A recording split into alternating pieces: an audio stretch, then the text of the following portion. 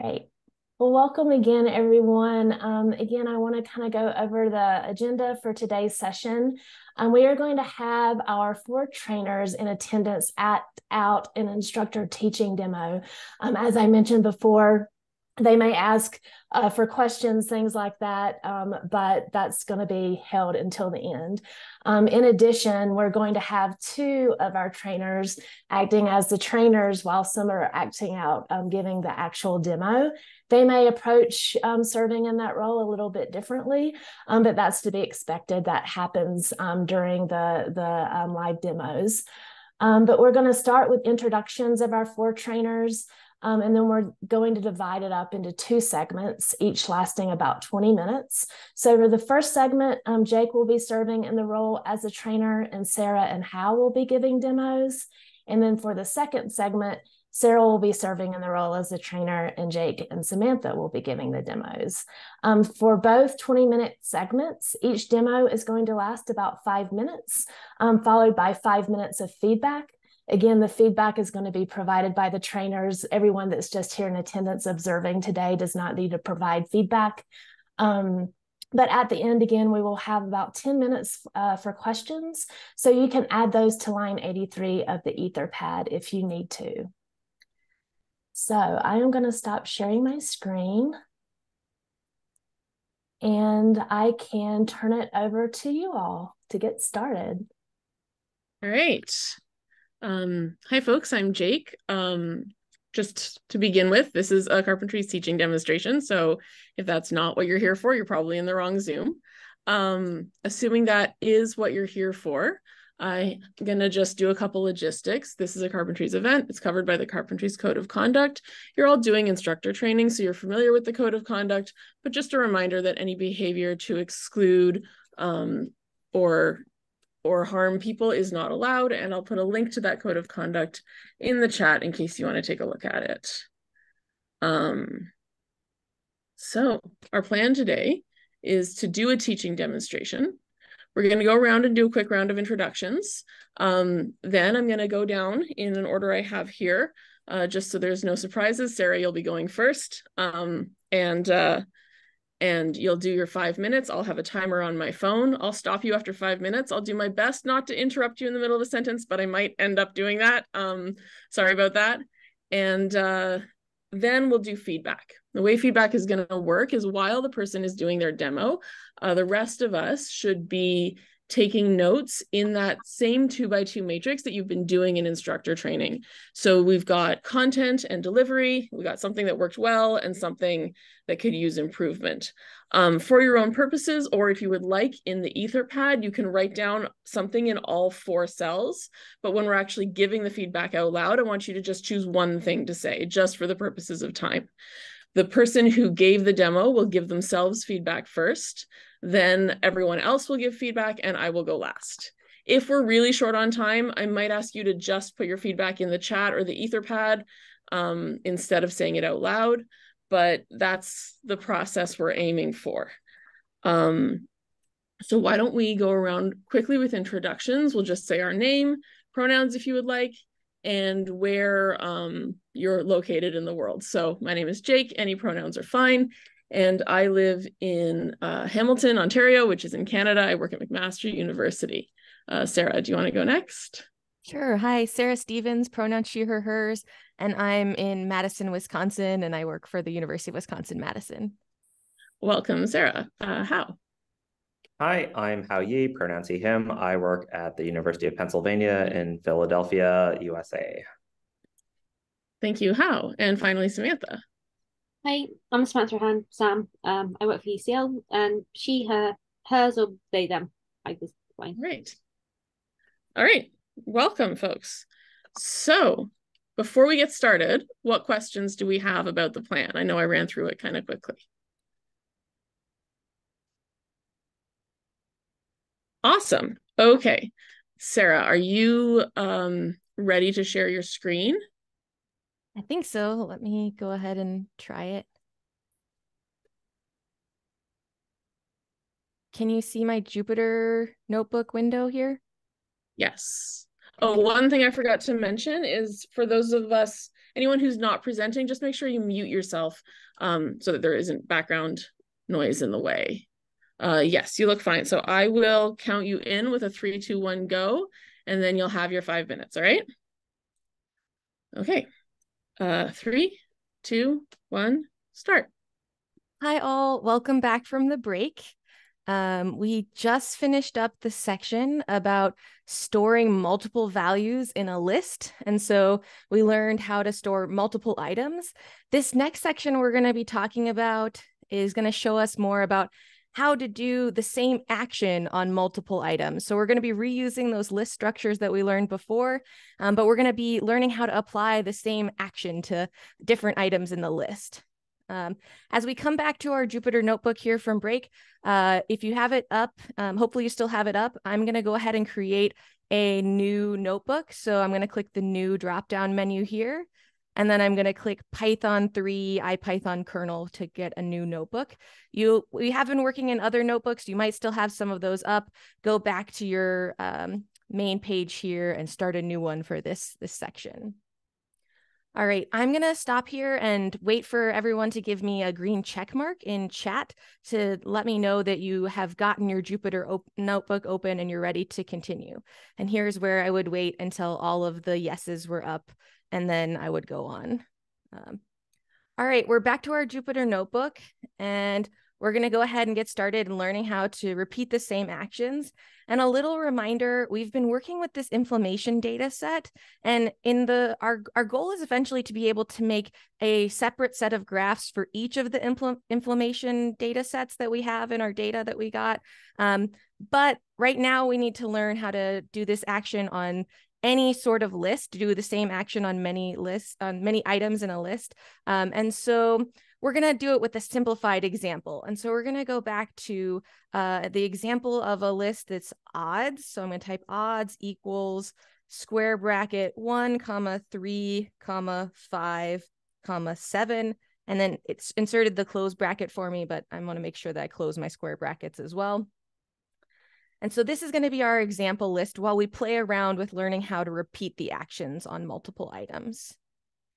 Okay, and I want to put this list in my environment, so I'm going to press Shift Enter or Shift Return. And now I have access to that odds list. I can double check by typing odds and running it by itself in a cell, doing Shift Return again. Oh, and I made a typo there. And so I can see that it says name odd is not defined here, and it's giving me a name error.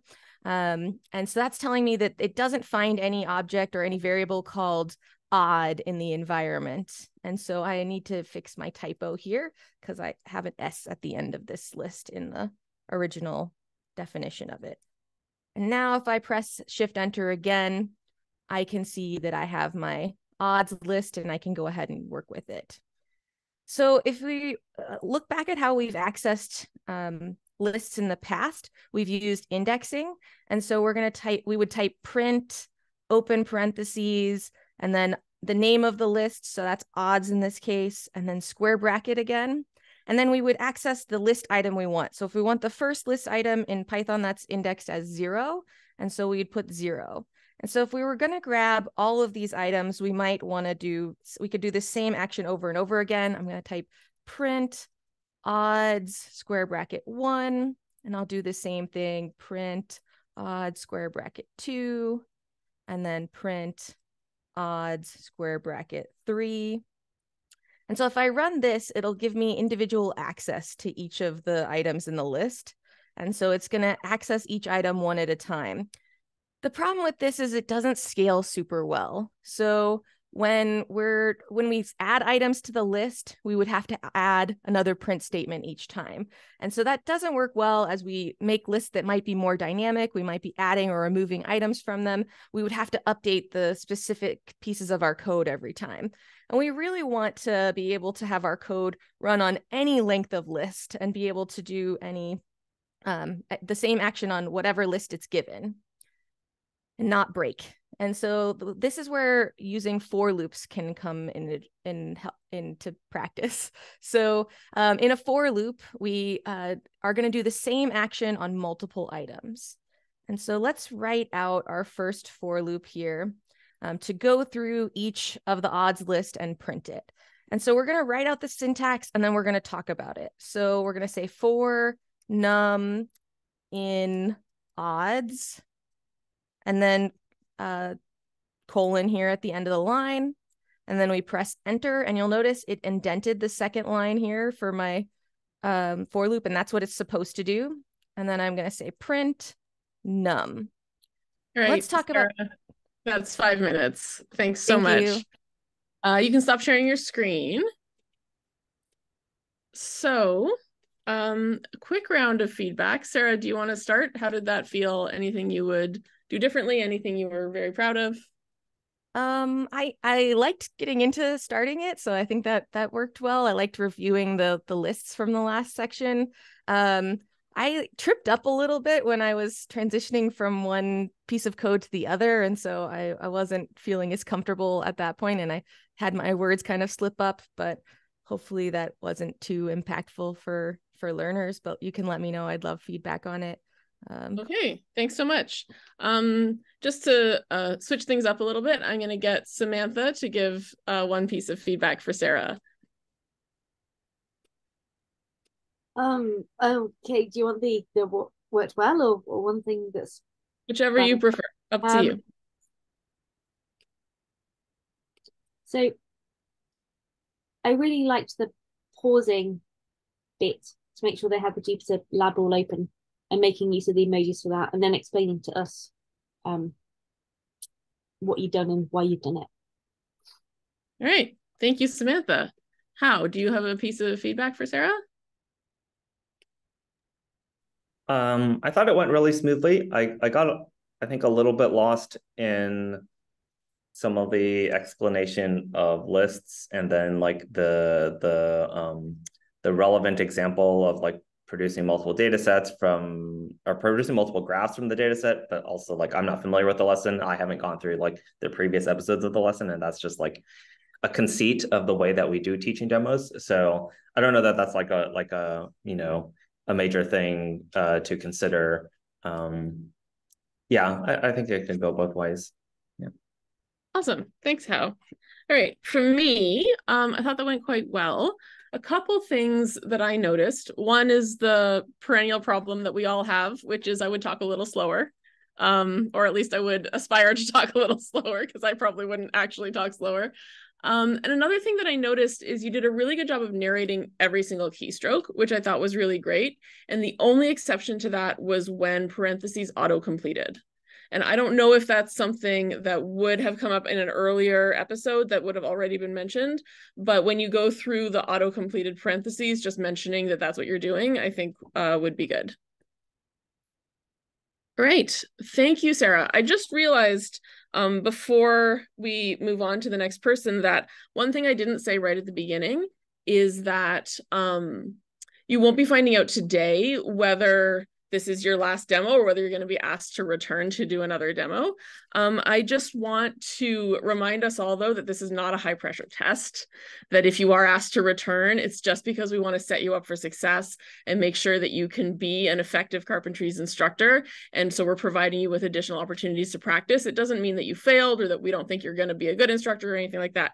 Now, Sarah, I don't want you to think that I'm saying this because anything went wrong with your demo. I just literally forgot to say it at the beginning. So I apologize for the timing on that.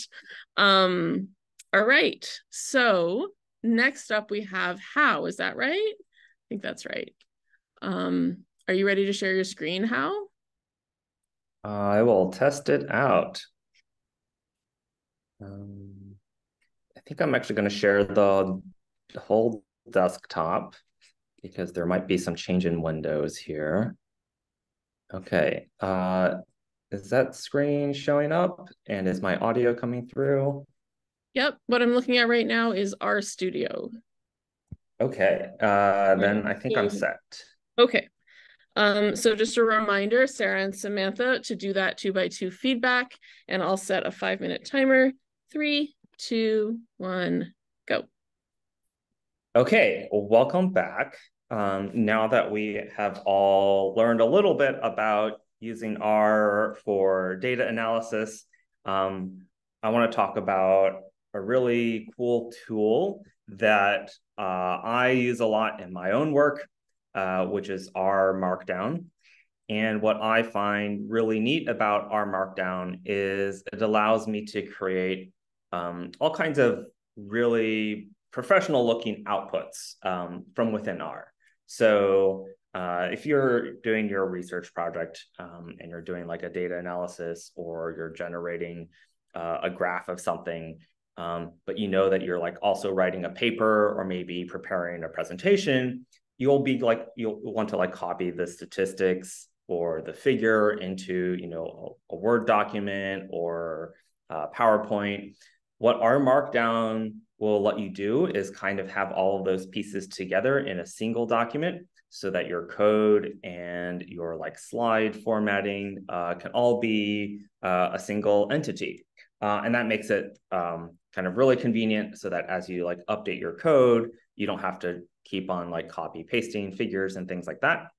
And it also is nice for reproducibility practices, because you can share your R Markdown document, which will have like your complete analysis and the description of it. Okay, so how do we begin? First up, we want to check that we're still in the same project directory. So what we'll want to see is in this files pane in the bottom right, that we still have this data folder, which contains the data set that we have been working with previously. So this is this agricultural data set. And what we're going to do is we're going to start by making a new R Markdown document. And the way that we are going to do this is within RStudio. If we go to this button here at the top left for a new document, we can click it. And then there should be an option here for R Markdown, which is built into RStudio already, so we don't need to install anything else. And there are a number of options here. We're going to actually start with an empty document, so we can talk through kind of all the pieces of how an R Markdown document is put together. So we're going to click this button in the bottom left here, which is to create empty document. Okay. And our window has changed. We now see an editor pane, which has basically an empty document. And you should see some buttons here that may look a little different from, you know, what we saw previously when we were working with our scripts. So we want to make sure that we have like these like indicators for knit on save and knit. That gives us a clue that we're working in our Markdown document. Okay. So the first thing we're going to do is we're going to set up a header that contains some basic metadata about our document. And the header is written in this very specific format where it starts with 3 hyphens on a single line, and then it ends with 3 hyphens. And so this is like the designation that this is the header block of this R Markdown document. And there are a few fields that we want to make sure to include. What is absolutely required is this field called output. So we're going to go ahead and type that in. And then the syntax is particular, so we want to make sure that we have a colon and a space.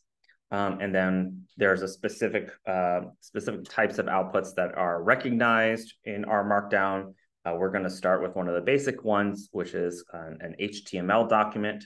So that will be HTML_document. And you will want this all in lowercase. So that is required for an R Markdown document. And then we can also add in other fields that will be useful, like the title and an author. But what I want to do right now is just make sure this is all working correctly and that it knits properly on your computer. So what we'll want to do is save this R Markdown document. So we can click the save icon or your keyboard shortcut for save. So we can save this in our project folder as something like my report. And then we will want to click this knit button and see if this magic happens. Okay, and so that happened really quickly. So let me kind of like do that again in case you missed it. So this knit button here in the top menu of the R Markdown editor, we can click it, and that will take our Markdown document and go through all of the steps that are involved in generating an output. All right, that's 5 minutes, Hao. Okay. Thank you for that. You can stop sharing your screen. So let's start with you. How did you feel like that went? Is there anything you would have done differently? Is there anything you're very proud of? I like went back and forth on how much introduction to cover for like the motivation for this episode. In some ways, like getting into the code is nicer. In other ways, like I feel like there are some like really useful explanations that kind of I wanted to have to tie the content of the episode back in with what I think like participants will be there in the workshop for, and I think that is helpful. So I might like get some feedback and might adjust that a little bit. Part of that is also like feeling the stress of having only 5 minutes for the teaching demo and like wanting to get into the coding a little bit. I realized when I was like doing the check on the working directory, I like clicked through some stuff without talking about it.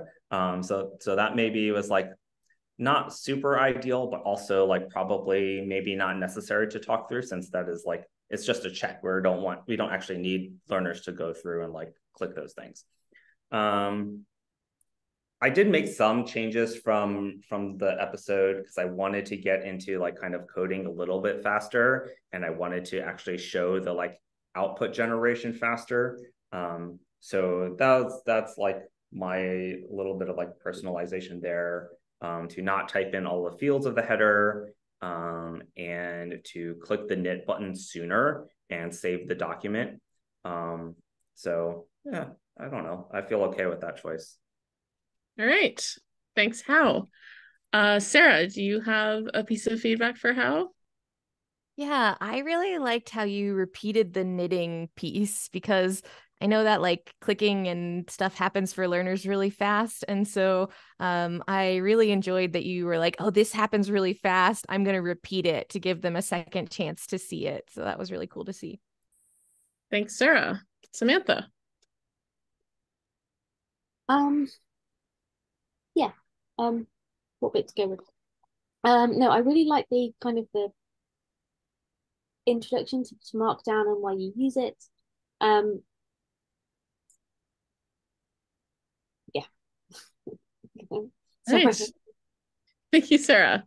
For my feedback, the thing that I did notice is something that you mentioned yourself, was the clicking without saying every single thing that you click, which I think is worth, even if it's not the point of the lesson. I think if you are doing it in front of learners, then you want to do it in a way that is not going to be baffling or overwhelming to them. So even if it's not the point, I would still make a point of clicking each thing.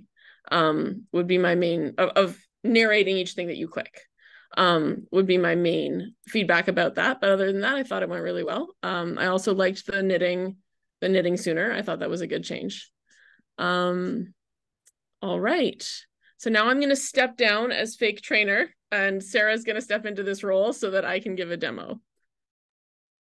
All right. And I think from here on out, we're going to do only nonverbal feedback in the Etherpad and chat, just to make sure we have enough time to get through this session. But we'll still get feedback from the person who just presented, and I'll give some feedback verbally as well. All right. I think Jake is up next. Jake, would you like to share your screen? Sure.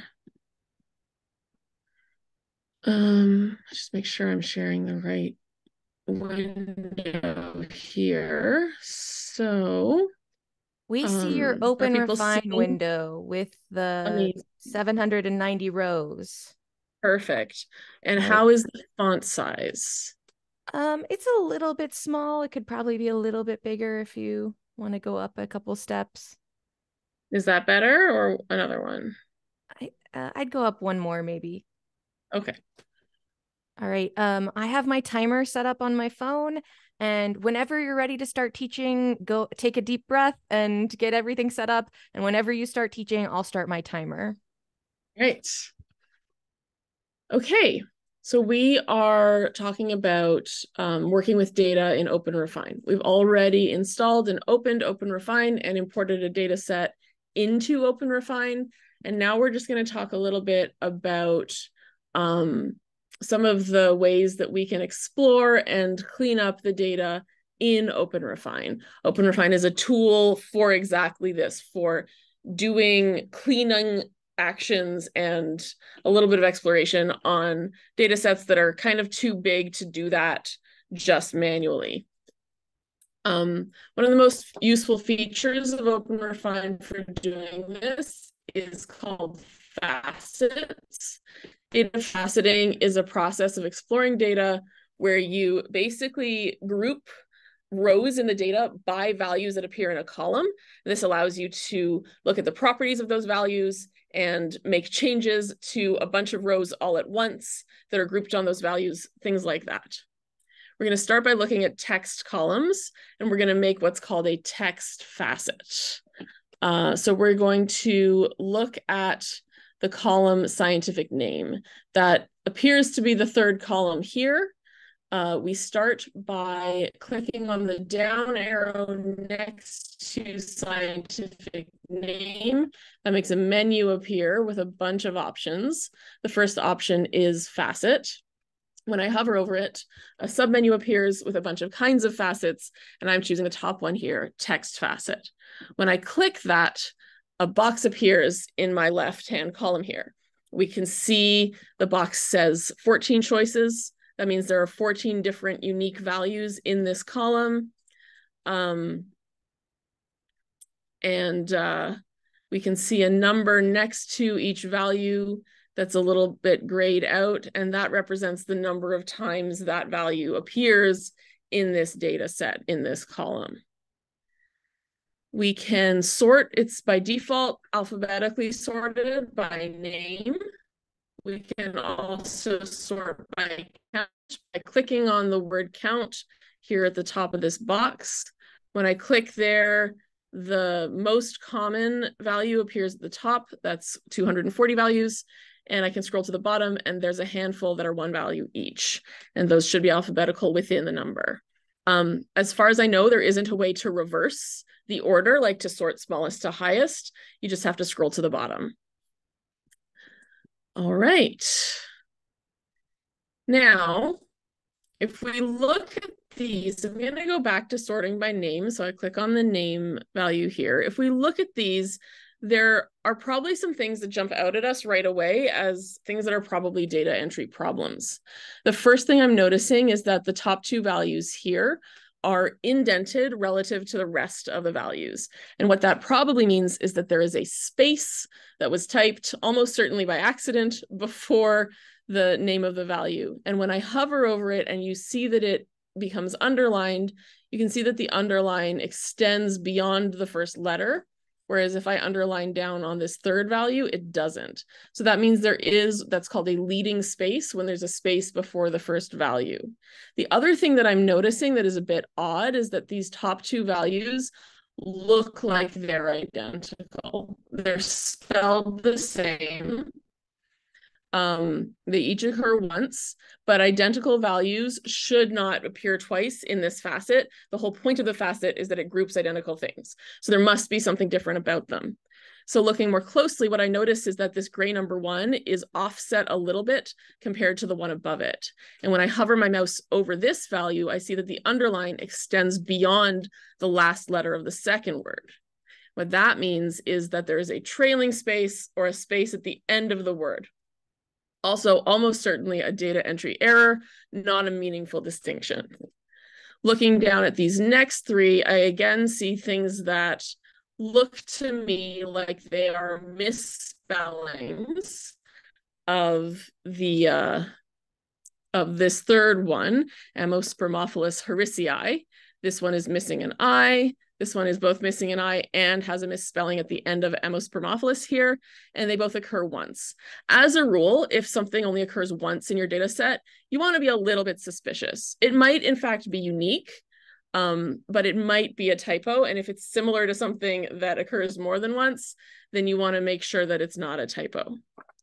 One thing that you may have noticed as I move my mouse around is that Bong. There's your 5 minutes.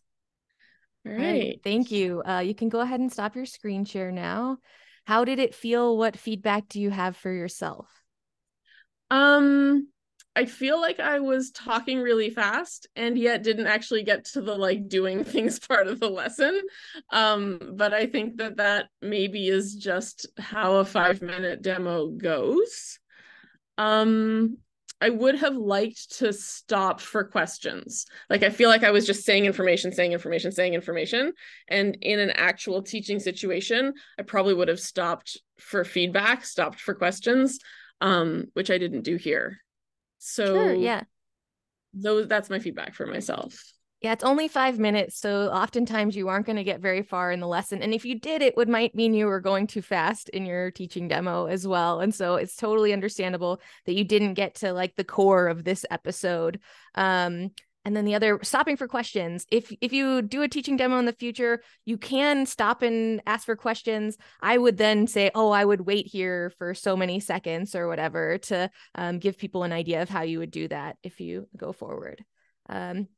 So everyone else, please give feedback for Jake in the Etherpad or in chat. I'm going to go through my feedback here on that presentation and content, things to improve, things that worked well. Matrix, I thought your speed was pretty good. I think there was an internet hiccup on my end that like made it fast and slow. And so sometimes it sounded like you were speaking weirdly slow and sometimes it like would speed up a little bit after that. I think that was my side. I thought your speaking speed was pretty good. If it was a little on the fast side, maybe, but for the most part, I think it was very understandable. I did notice that that clicking to do the facet can happen really fast for learners, and I might pause for just a second longer. You did a great job of pausing as you did the menu, but then when you clicked it, it disappeared. And I've learned the hard way that learners that just once the screen changes, they're like, Sarah, what did you just click? And so I would say wait just a little longer on that before you click the facet button at the end and the screen changes there.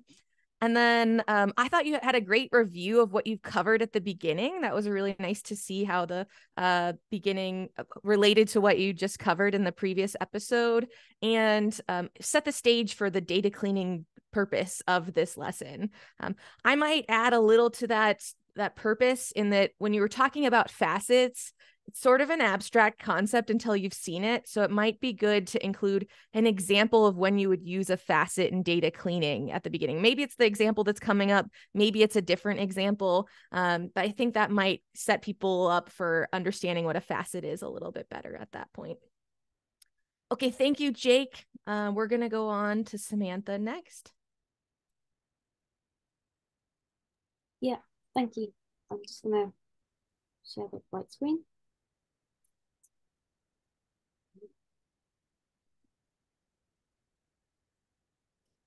All right, we see your Unix shell terminal in the teaching folder, it looks like to me.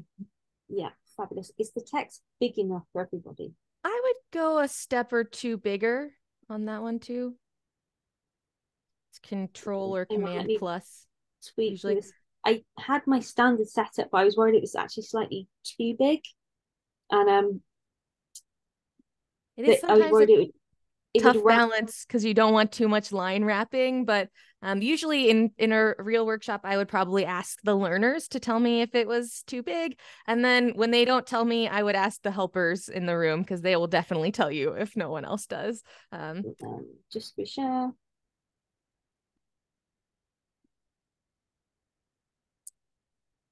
That looks great.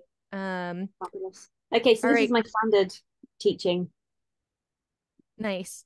Whenever you're ready, take a breath. And when you start teaching, I'll start my timer. Okay, so in this next section, we're going to build on what we've done before. So far today, we've been introduced to the Unix shell.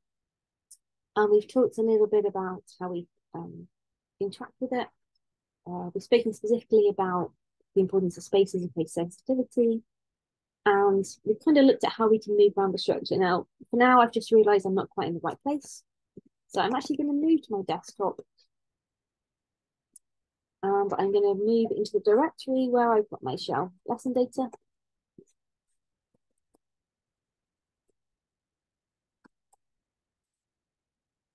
And you can see here that I'm in my shell lesson data directory. It shows on my left-hand side. But if I want to check, I can use the command pwd, and that's going to tell me where I am. So I'm in users, I'm in my teaching desktop, my teaching account. I'm on the desktop and I'm in my directory shell lesson data. So this is, I'm on a Mac, so I'm using Bash within the Mac.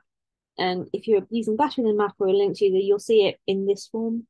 If you're on Windows, the slashes may go the opposite way.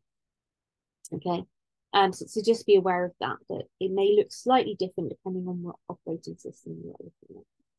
So I'm in my shell lesson data directory, and I want to specifically look at what is in my exercise data folder, and specifically my writing directory.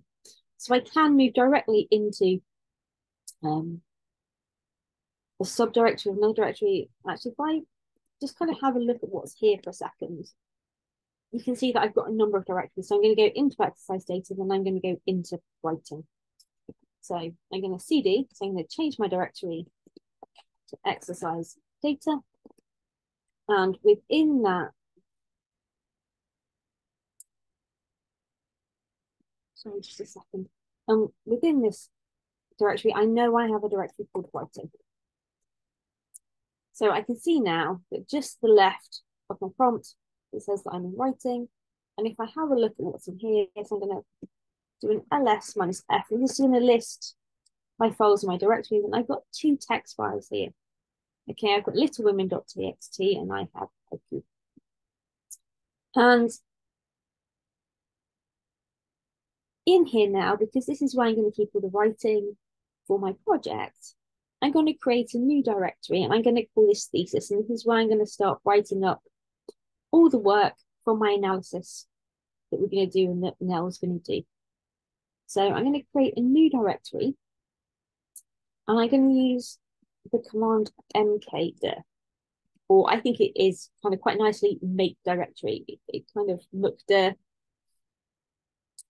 kind of almost does what it says on the tin a little bit. And I'm going to call this thesis. I'm going to create this with a capital T. And like most commands, it executes quietly. Okay. Oh, actually, I've made that slightly wrong. I've made it with a capital T, and I was going to make it with a little t. But we can look at how we can change that later on. Okay. So it quietly does its thing. And if I want to check that it is here, I can do the ls minus f again, and I can see that I have this directory thesis, and I know it's a directory because I have this slash file in it. So this is how I'm going to, if you remember, this is how we kind of differentiate between our files and my directories. So now I have this, and it's here. I can have a look and see if there's anything in it. So say I had a directory before and I wasn't sure, I could see if there was anything in it. I'm not expecting there to be anything in it because I've just made it, but let's have a look. So I can have a look and see what's there. And there's nothing there, so it hasn't returned anything. So it is an empty directory. In addition to making a single directory, I can make multiple directories at once. So I'm going to use the make directory command again. I'm going to use the P flag, because I'm going to create multiple directories this time. And I'm going to create them in a slightly different place. So can I remember how we would kind of reference the directory above where I am?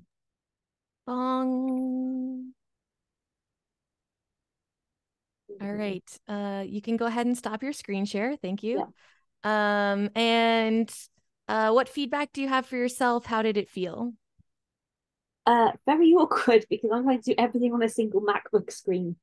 And I had issues with that. I couldn't actually see what I was typing because I had your faces down the right-hand side. So it just felt very a bit awkward and clunky because my estate for teaching wasn't set up quite so nicely, mostly. And to be honest, they don't care whether I've created thesis with a capital T or not, because they're never going to see the notes. So it doesn't really matter. So I didn't need to mention that. It was just a more to myself of, oh, it's, I've done that wrong. So I will say on real estate, it is hard because teaching requires often a lot of windows to have up. Sometimes what I do is I keep a separate device if I don't have a very big screen that I have my notes on or the lesson on. I often pull that up on my iPad. Particularly in person, when I teach remotely, I actually have a really big screen, so luckily that works. But in person, I always like to have a separate screen, usually because projectors only let you share your whole screen as well. So other instructors also like to print out the notes, and so that can be another option if you need to have those. I think one of the issues was having our faces, so maybe some screen rearrangement, and if you'd had time for that, it would have been a little bit easier. So usually there are two screens. I have notes on one, this on the other. If I'm at home, I normally have a second device. I'm not in my normal room for teaching either, so I have nowhere to put a second device currently. So this afternoon is very unusual, but also kind of interesting in that respect. Yeah, it's maybe also a little bit of understanding what the learners might be going through, because many of them might not also have real estate to put all the different windows up when they're teaching. And so I actually often send advice ahead of time about how learners can arrange their screens to help them prepare in advance for managing the Zoom window and the tool that they're teaching and the Etherpad and all of those pieces as well.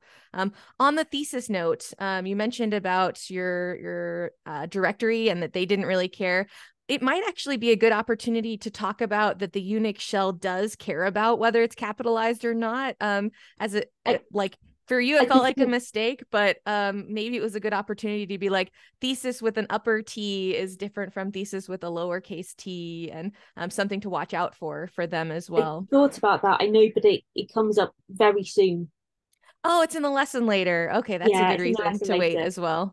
Yeah. All right. Please give feedback for Samantha in chat or in the Etherpad. I'll go through my feedback really quickly here. I like that you covered the differences between OS and the slashes and how they see that, because that's really helpful to be able to articulate what is going to look different between Windows and Mac Unix screens. And we try and choose tools that are going to be as consistent as possible, but sometimes they aren't. And so being aware of those as an instructor can be really helpful, because learners will sometimes feel like something's going wrong when anything looks different on their screen. So this is a little bit of the later section in the lesson. I might ask them to remind me how to change directories and how to get to the folder that we're going to, just to give a chance to kind of call back to the previous episode where they learned CD and PWD. I often ask them to type that in chat or say that out loud. I thought your speed was really great, and you actually paused a bit after some of your statements, which is really helpful for learners to kind of bring into their minds the thing that you just said. And so I liked your speaking speed very well. Make directory command might be a great opportunity to talk about that directories are the same as folders. Oftentimes people are coming in with that folders in their mind as the definition. And so making that connection that folders and directories are the same. I always have to do that because I use the words interchangeably, and you are actually very consistent about calling them directories. I think it still might be useful for connecting those learners who may think of it as a folder to mention that connection. Okay, thank you all for your teaching demos. It was wonderful to meet you all. And you'll get an email afterwards about if you need to do the teaching demo again, or if this was the last teaching demo you had to do for checkout requirements. If this is the last thing you need to do for checkout, you should get an email in the next week or so saying you're certified. If you think you've completed all the requirements and you don't see that email, it's worth checking in Amy or sending an email to instructor.training@carpentries.org to check in on it. It was wonderful to meet you all. Welcome to the Carpentries community, and I hope to see you around and teach with you in future sessions.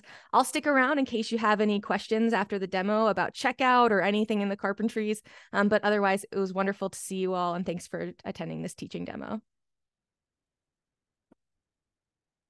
Thanks everyone so much. A round of applause for all of our actors. Oh no, people are leaving. Don't really leave. Don't really leave. It's not actually over. I left several notes that we were gonna have some time for questions and discussion. There haven't been any added to the Etherpad, but again, we wanted to have plenty of space for those that were observing. Everyone, if you had any questions about what you were observing at all, and I'll pause there.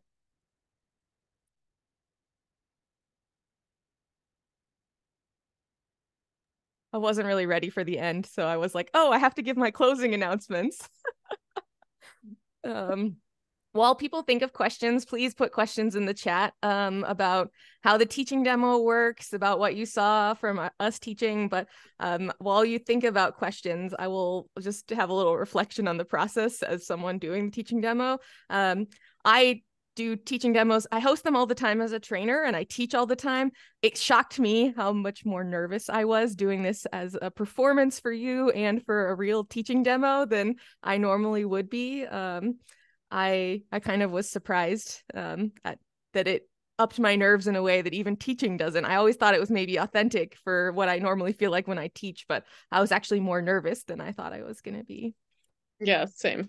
Yeah, I would echo that too. That felt weirdly horrible, actually. Well, I went out of my way to teach a lesson that I don't normally teach, so it was definitely more uncomfortable for that reason. There's a question in the chat. Kaylee is asking, how much does talking speed count towards passing or needing to redo, especially given the short demo period?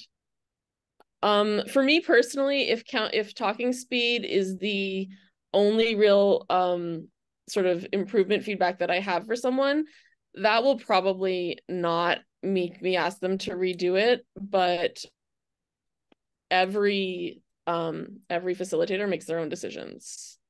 I will add my perspective on that one as well, in that I only would ask you to repeat your teaching demo for speed if it completely impacted our ability to understand what you were teaching, right? A little too fast, it's an example. I might give you feedback and give you the tools that I use to try and teach a little bit slower, or give you some suggestions.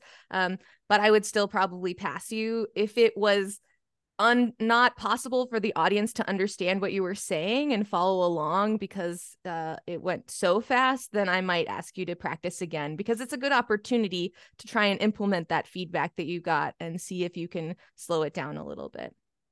Does that help, Kaylee? Any other trainers want to add their perspectives? I would say that it also comes with experience, that slowing down a little bit, and it's always a nervous thing. So I know I'm going to start every session probably slightly too fast, and then I will consciously slow myself down. But it's taken a long time to kind of be at that point of really kind of consciously slowing down and pausing and kind of giving it. And sometimes you will feel that it's a little bit too slow, but it's also what your learners need, and you'll learn also to read your learners and understand and get that pace right. To jump off of Jake's point, like I don't think talking speed alone is ever like usually an issue, but when it is an issue, it is like talking speed and trying to like get through sections of the code quickly, because of the like feeling like you're not covering the material fast enough. And when it starts to become like, okay, I'm just like typing this code in and like, showing the result and not talking about it, or not pausing, those kinds of things then like become an issue. But like I think we generally understand that like people talk at different speeds. We have there is a question in the chat, but before we get to it, I just want to add on to that and say that even in a demo where you only have 5 minutes, it's still better to cover less and not sacrifice the quality of the demo. Okay, next question in the chat. Do you have a process for deciding whether to start with an introduction versus jump right in? And again, like it's going to be very individual. I would say your introduction should be less than 30 seconds. I also tell people you're not introducing the workshop in your teaching demo, so you don't need to tell people where the bathrooms are. You don't need to tell them the expectations that you would at the beginning of the workshop, the code of conduct, etc. You're introducing the episode of the lesson that you're working on. So I think Jake made a great example. 30 seconds is a good amount of intro to talk through for an episode, but you're not introducing the whole workshop, so you don't have to worry about that piece. You can start as if you'd already done that. The point of that introduction is mostly, for me anyway, to let the facilitator know what has already been covered so that you're not getting feedback of you didn't cover something that already was covered. That, for me, is the main purpose of the introduction. So when I said we've already opened it, we've already imported the data, so that Sarah doesn't have to say, well, you didn't talk about how the data got there, you know? So that's the purpose of the introduction in a teaching demo. I will agree and also say it is sometimes nice to set the stage for the learners to kind of remind them the things that they've just covered and set the stage of what they're covering as well. But I think those details that Jake mentioned of like, I've already done these 3 things, that's definitely helpful for us not to have to give you feedback on it as well. I'd also say that all the kind of the lessons have a narrative. So kind of when you're doing this, you're kind of going there, oh, so the next stage, so far we've done this, and the next stage is this. So we're going to look at how we do that, and the next bit is this. So there's always kind of that bit all the way through anyway, like you're always kind of foregrounding and explaining how it ties together anyway. So just having that little bit of, oh, well, we've seen this, so now we're going to look at how, because we're going to do this. And yeah, it's kind of, they're short little bits, but they're really useful linking bits that when you're actually delivering training, help kind of people understand and give them something to hang on to of why they're doing something and why it's really important. There's a question from Oscar in the chat. When you're called back, when you repeat a teaching demo, can you present the same lesson, or are you expected to do a different lesson? The lesson or episode of the lesson that you choose is up to you for all of your teaching demos. So if you want to do the same one again, you're very much welcome to. If you want to try a different section, then you're welcome to as well. As Hao said, we don't check. We don't even know whether you've done the teaching demo multiple times or not, or what you've taught in the different teaching demos. And so it doesn't matter to us, and we want whatever you're most comfortable with for teaching for your teaching demo. I do just want to add to that. I think there's a balancing act here. So if familiarity with the lesson is an issue, then yeah, it makes sense to stick with the same lesson. But we don't want you preparing a clean, timed 5-minute presentation. So if you're doing the same lesson again, what we don't want to see is like you do 5 minutes and then you stop and then you're like, all right, I'm done. I'm ready for my feedback now. Like, we want you familiar enough with the lesson to be able to teach it, but to teach it as if you're teaching it to a real class, and to be prepared to go until the facilitator says stop, and to maybe not have a perfect script memorized or anything like that. +1 on what Jake just said, because I think with the recent changes to teaching demos, it's been a little bit more common for people to really prepare 5 minutes and maybe over prepare that 5 minutes. But it's hard to prepare for 3.5 hours the same way you would prepare for 5 minutes. And so as an instructor, often we have to learn to be flexible to both the classroom we're in, but also with how the lessons are going. And so you can prepare, and you should prepare to teach adequately, but you probably won't be reading off a script, and that 5 minutes is the same. The same is true for that 5 minutes. And so we don't want you, I've seen people do teaching demos where they went a little faster than they expected, and they only prepared 5 minutes, so that when they got to the end, they kind of didn't know what to do next. And so you want to prepare in a way that's kind of more authentic to how you would have prepared for the whole lesson, as Jake mentioned, and be actually ready to go on if you need to. We are much more interested in seeing you adhere to the carpentry's teaching principles and doing things like using inclusive language, narrating your actions, stuff like that, than we are in how, like, we want you to stick to the lesson, but if you don't stick completely perfectly to the lesson, then we care about that a lot less than we care about the underlying principles of how we do teaching here. I just want to say we have just a few minutes left. So for folks that are here again for instructor checkout, you'll need to add to the any database that you attended today if you're here for your Get Involved step. I know a lot of people are interested in being here today that could not be. So again, having this recording, we'll be making this available so others can also observe that could not be here. And so I will be informing the community when this is available and has subtitles added. But again, wanted to give a big round of applause for all of our actors. You all did an amazing job. I'm going to stop the recording